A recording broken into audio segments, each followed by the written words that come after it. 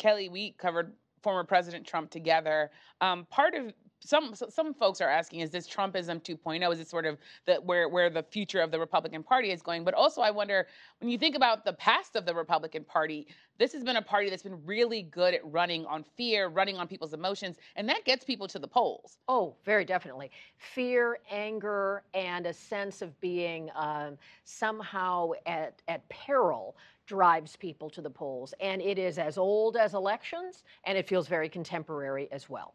And so it has new names, it has new circumstances, it's driven by the moment we're in, especially with the parent relationship with the classroom that we've seen through COVID, frustrated parents who were tired of all the rules and everything that was going on.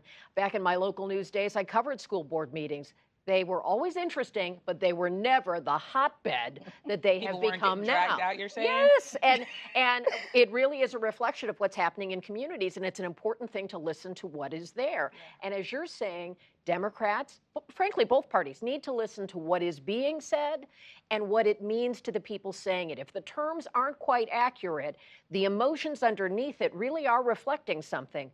And that's what they need to address with their policies and with how they're communicating to voters, because those anxieties are real and they're very provocative in terms of turning out voters. But keep in mind when this issue started popping up. Back in the spring, American voters were actually in a pretty good mood over stimulus checks arriving in their mailboxes and the vaccine rollout. We were going to return to normal. Remember that?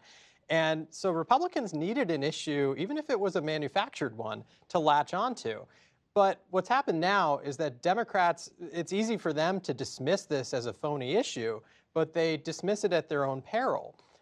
And one Democratic advisor in Virginia told me the other week that, you know, if he were advising Terry McAuliffe, he would have tried to seize the conversation back by running on a plan to raise teacher pay and try and bring the education issue back into Democrats' corner. The problem for McAuliffe was that since he had already been governor, it was hard for him to convince voters that he would be doing something that maybe he failed to do over the 4 years of his term.